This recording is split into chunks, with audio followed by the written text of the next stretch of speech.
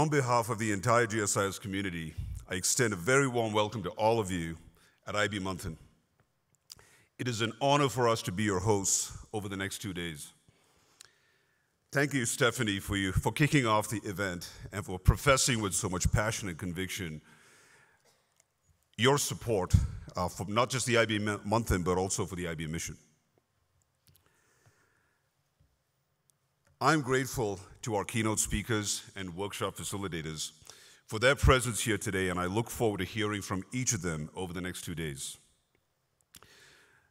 Dr. Swati Popat-Vats is the president of the Podar Jumbo Kids chain of preschools and founder-president of the Early Childhood Association. Ms. Lakshmi Kumar is the founder and director of the Orchid School. Ms. Sita Murthy is the Director of Education of the Silver Oaks International Schools. Mr. Vishwas Parchure is the Director at Experiential Leadership Institute. Ms. Sri Lakshmi Reddy is the Founder Director at the Keystone Education Group. Ms. Ritaparna Ghosh is an erudite speaker and storyteller and the founder of Your Story Bag. I also want to recognize our session leaders, with whose contribution and acumen we expect the next 2 days to be impactful and insightful, and I hope will elevate your penchant for lifelong learning. Thank you also to our sponsors, Shivom and the University of Huron, Life Educare, Bright Champs, School Guard, Redwood Eduteurs, and Fuel. We appreciate your support and interest in this event, and thank you so much for being a part of IB Manthan. So I must have been about 10 years old when my dad gave me a personal digital assistant, something you don't hear very often nowadays. And I fell in love with this thing instantly. It encouraged me to become more organized. And to this day, the Pixel 7 that I use, the address book in that device had its roots in that device. Now, over the years, I upgraded to newer devices with fancier features and innovations, and if you're a geek, you'll know exactly what you're talking about, like me. I love devices. I'm a geekhead, I would say. But anyway, this thing, my love for these devices eventually led me to a startup by the name of Palm. Best known for the Palm Pilot, which integrated for the first time a touchscreen in a handheld device. That's what they were in. That was their innovation back then. And it was very cutting-edge technology.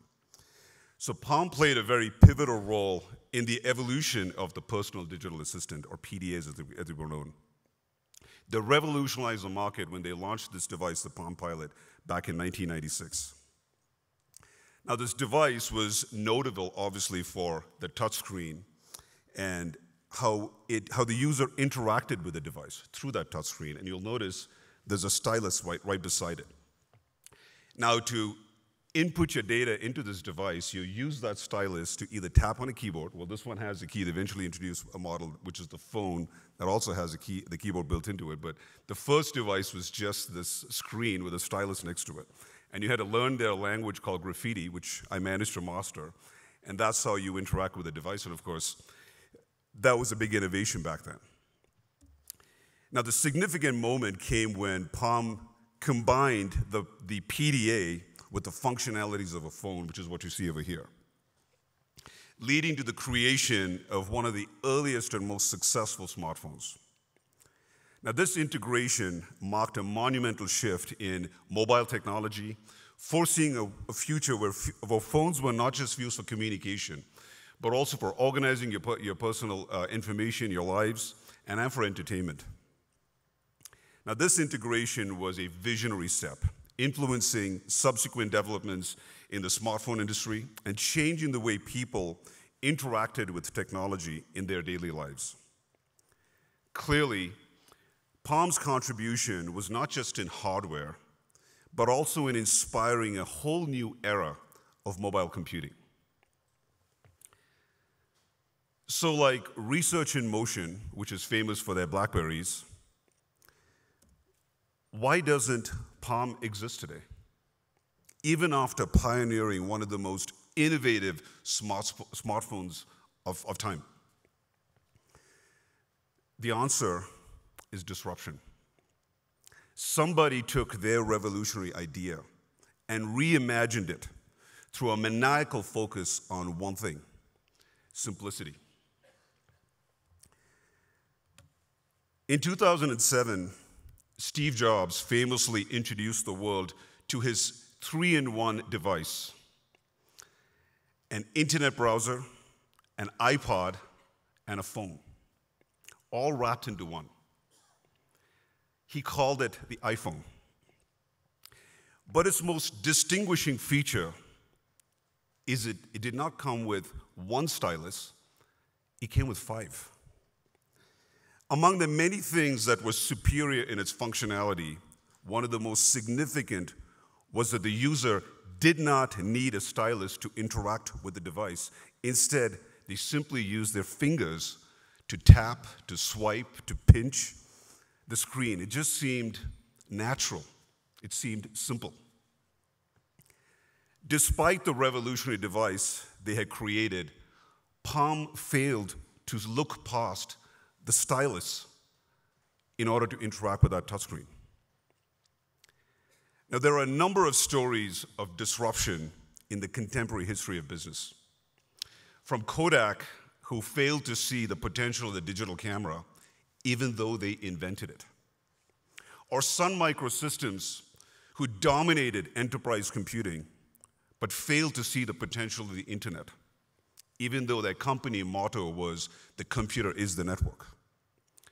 In each case, someone found a faster, cheaper, or better way to solve problems by disrupting the successful model of the established incumbent. So it makes me wonder, what are the underlying skills, capabilities, and mindsets that can be attributed to this disruptive phenomena?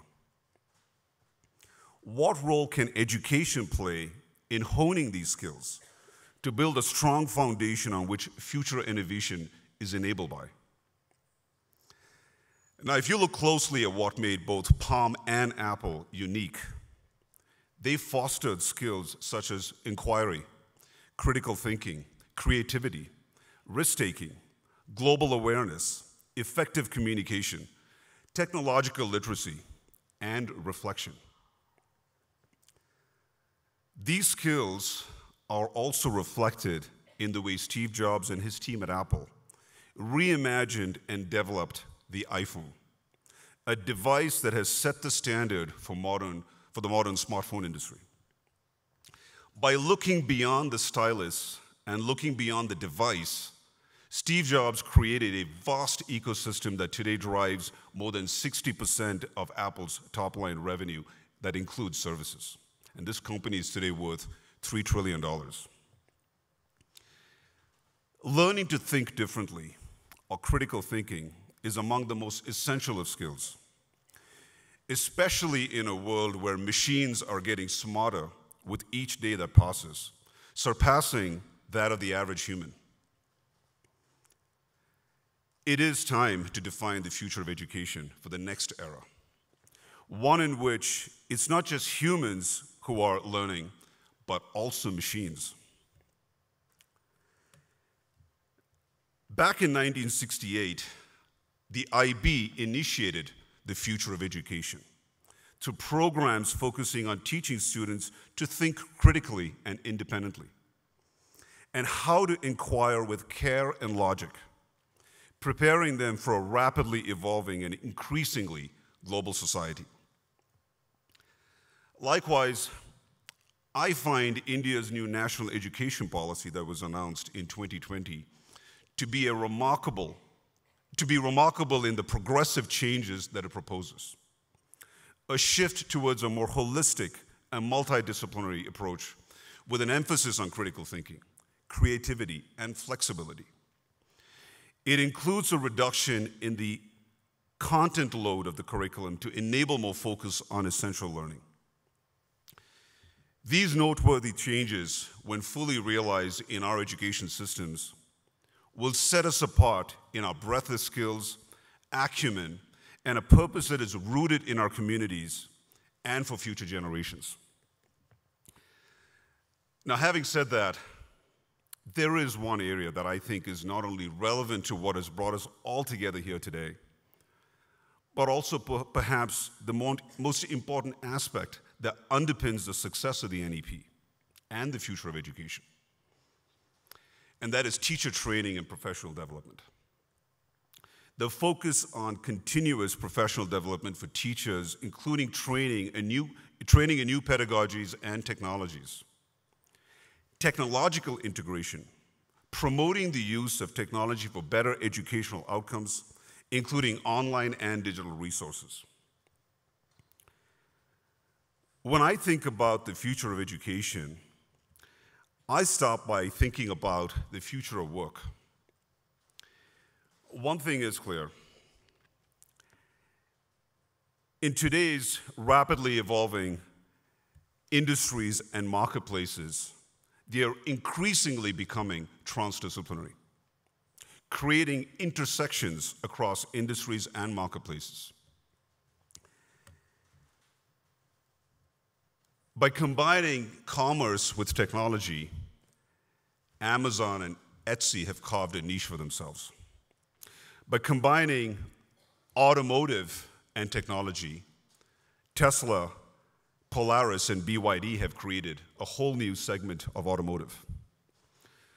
By combining finance and technology, Stripe, PayPal, and Block, which is Jack Dorsey's Square, have created a whole new vertical called fintech. By combining healthcare and artificial intelligence and other technologies, including robotics, DeepMind, Intuitive Surgical, 23andMe, CRISPR, are examples of companies that are reshaping the medical industry. Netflix was a maverick company more than 20 or 30 years ago when they decided to take entertainment and put it on your mobile devices. They reshaped media and entertainment. And if you look at who's winning the awards today, it's companies like Netflix for their creativity and innovation. Now, they all have one thing in common. Their businesses run on technology. So as industry, government, finance, manufacturing, design, research, retail, and many other areas are becoming increasingly entrenched and enmeshed in technology, are we doing enough both to enable ourselves as teachers and administrators to maximize our understanding and the effective use of technology in our lives? Can we then turn our attention to how we empower our students to more effectively leverage technology through every phase of their lives? Many of whom, by the way, are way ahead of us.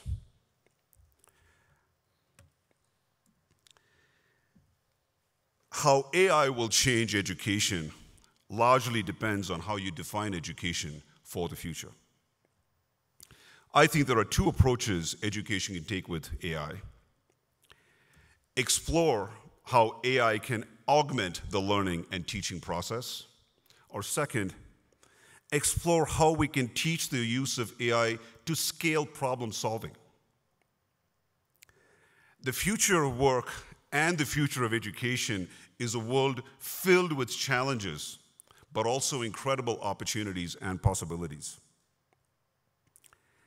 Now, I've learned that when approaching problem solving, after determining the why and the what, it is natural for us to focus on how to solve the problem.